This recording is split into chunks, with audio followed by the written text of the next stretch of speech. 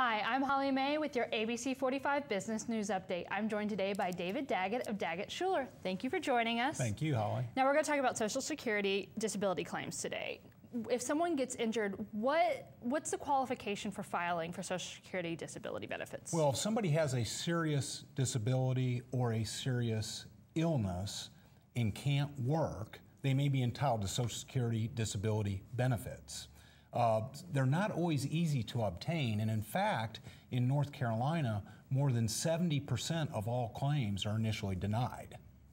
So they need to contact you, of course, to see if they qualify. Sure. An experienced attorney can help through the whole process, from filling out the forms to going to the disability hearings, take a lot of frustration out of the system, and help a disabled person get the benefits that they deserve. So if someone is sick or unable to work, they should contact you. Tell them how they can do that. They can call us, or they can go to our website. It has lots of resources. We try to be very helpful and customer friendly for those people. Walk them through the system. Right, because I'm sure it can be confusing. It can be very confusing. Well, thank you for joining us today. And thank you for joining us for this ABC 45 Business News Update.